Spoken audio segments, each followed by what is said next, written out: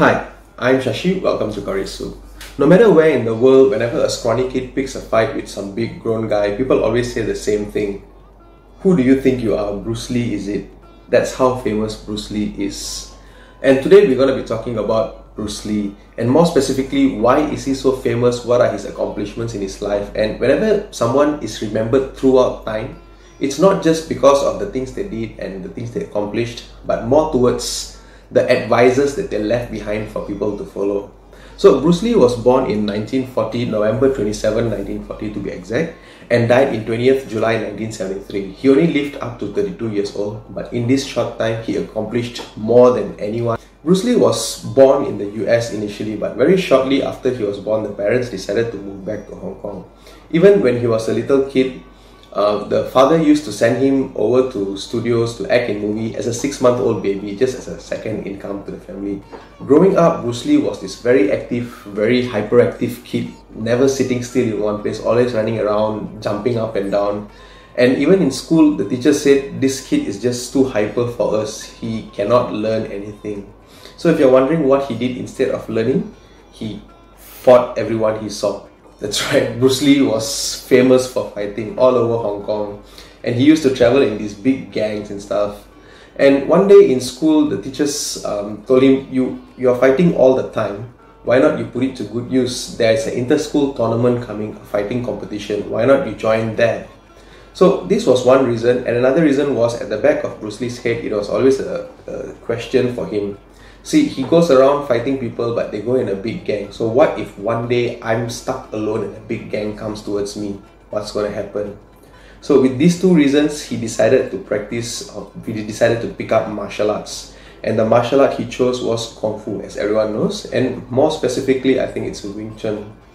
And initially, he trained under many masters. And eventually, the school competition day arrived. And this guy is a first-time fighter going into the scene, and he kept knocking people out left, right and center, and finally they ended up in the final position.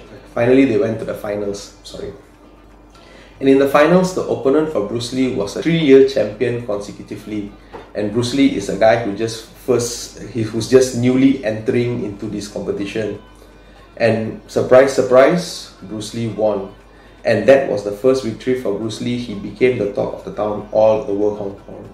After this competition ended, Bruce Lee's life went back to normal. Again, continued fighting, street fights and all this stuff. So the parents finally decided, you know what, you can't stay quiet here. Why not you go to US, learn about life a bit, work by yourself. And the Bruce Lee who went to US started dedicating himself into martial arts. He started practicing every day, started having a very rigid, tight body. He was going all out in martial arts. So people always saw this Asian guy in the US, always training, always working out. So one day a school nearby invited him over, why don't you show a demonstration to us, your martial arts seems unique.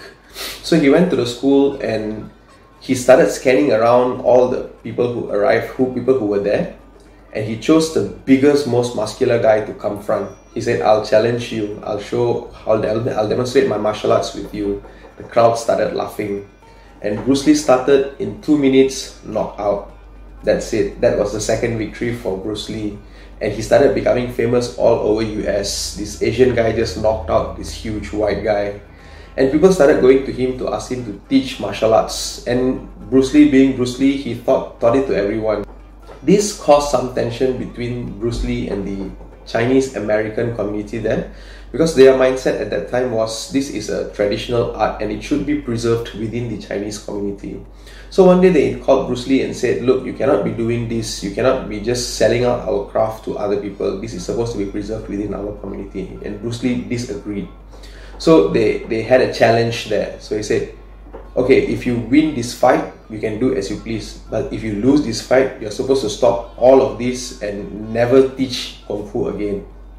Bruce Lee was like, okay. And at this point, Bruce Lee was already married, and the person who wanted to oppose him was the Kung Fu Grandmaster at that time. And within 3 minutes, Bruce Lee knocked him out. And a Bruce Lee who just gained such a massive victory went to the entrance staircase, sat down and started looking very glum. So the wife came to me and I thought, what's wrong with you? You just won. Bruce Lee said 3 minutes is too long for me to win a fight. I should have won faster. See, that's the mindset he had. He was always pushing himself beyond the limits. After this incident, Bruce Lee started becoming very famous. He started becoming very popular, and he started doing movies as well. During this time, because he was in the US and back then, the racial tension was very high. So in order to break all this, Bruce Lee used martial arts as a weapon. He started expressing himself through martial arts. And within a very short time, the whole world knew who Bruce Lee was. Unfortunately, during his final movie, the 6th movie, from what I read, he collapsed in the studio. He was brought to the hospital later on, and they so-called, because the news is kind of mixed up, there are so many sources. Some people say he had a pre-existing condition, and they said a few days later he was just found dead in his friend's house. So this is the life of Bruce Lee. So what has he accomplished in his life, you may ask? So here are 7 things, I'll list it out for you, that Bruce Lee did that even until now not many can do. Probably 1% of the world can do. Alright, so here it is. Number 1, he can do 1,500 push-ups non-stop. One-handed push-ups 400 non-stop, two-fingered push-up 200 non-stop, and 100 push-ups with just his thumb non-stop. Number 2, he can kick a 45 kilogram sandbag 5 meters up in the air, and apparently this is super difficult to do. A 45 kg sandbag, it's almost like a whole human standing in front of you. Number 3, he supposedly, because I haven't seen any video or anything about this also, but this is all from words of his friends and people who admired him while he was there. Supposedly in 1 second he can deliver 9 punches, like 9 punches done. Number 4, you know the movies we see, it seems like Bruce Lee's actions and Bruce Lee's fight scenes are all sped up. The reality is all his movements are actually slowed down, so that the audience can see what's actually going on, or not just like that the fight is over and no one knows what happened. Number 5, he can kick anyone up in the air. Like no matter how big you are, no matter how bulky you are or fat you are, he can kick you up in the air. He can literally kick you out in the air. Number 6, apparently he plays this game with his people who wants to test his skills and all. He asks them to hold a coin in their hand, and he stands 1 meter away. So he tells them, okay, the moment you see me move, I want you to close your eyes and and grasp the coin. And as the action starts, when he moves, within 1 second, when the guy opens his eyes back, Bruce Lee is up in his face and Bruce Lee has the coin in his hand. And number 7 is his famous 1-inch punch.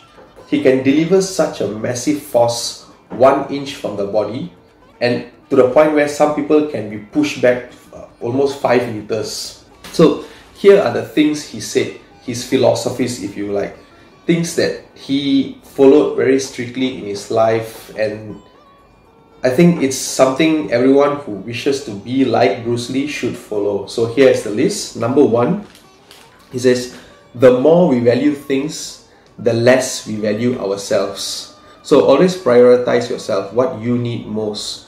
Don't always value material possessions more than yourself. Number 2, empty your mind, be formless, be water. This he wanted to say to represent no matter what problem out there is, we are supposed to change ourselves so that we could handle the problem. So the analogy he uses is water. If you put a water in a teacup, it becomes the teacup. If you put a water in a bottle, it becomes the bottle. So that's what he says, be water, my friend. Number 3, I'm not in this world to live up to your expectations, and you're not in this world to live up to mine. Each of us move at our own pace. You may be a success at 20 or you may be a failure at 30. It doesn't matter. Each of us follow our own pace. We don't need to live a life which pleases people who hardly know us or people who hardly care about us. We are supposed to live our life to the best as it pertains to our own vision of life, our own scope of what's right, what's wrong. Number 4, if you spend too much time thinking of something, you will never get it done. I mean, this happens, I guess, to all of us. If we just keep thinking that, okay, I'm supposed to do this tomorrow morning, or okay, I should be doing this, if you just keep it in the thought realm, it's never going to come through. So he says, stop thinking. The moment the thought arises, go do it, get it done. That's the only way to get things done. Thinking never accomplished anything. Thinking plus action, yes. And the last one, notice that the stiffest tree is the easiest to crack, while the bamboo or willow survives by bending to the wind. This is the same concept as earlier, that don't be too rigid in life. You're supposed to learn how to bend and go with the flow so that you survive longer. It doesn't, having too much pride or being stuck up like a tree bark, being very stiff will not save you when the world is throwing bricks at you. So be like the bamboo, turn, twirl, whatever you want to do, but go with the flow. Change yourself according to the situation. So this is the life story of Bruce Lee.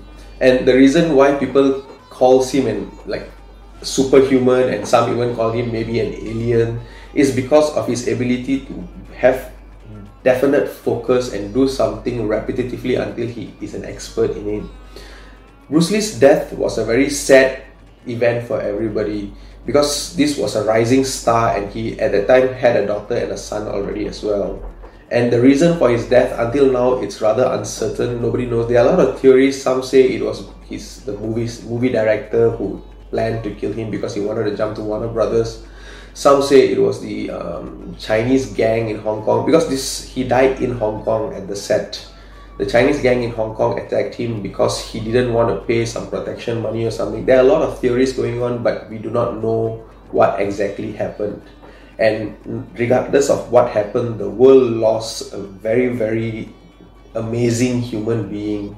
Everyone until now still wants to be Bruce Lee. People who you hardly expect, the business world, in the sales world, teachers. These are people who embody Bruce Lee's philosophy and they practice it in their daily life. So that's about Bruce Lee for today. Until the next topic, see you all. If you all have any topics you would like me to research and talk about, comment down below. I'm always happy to do that. Until then, don't forget to subscribe. Bye bye. Stay safe.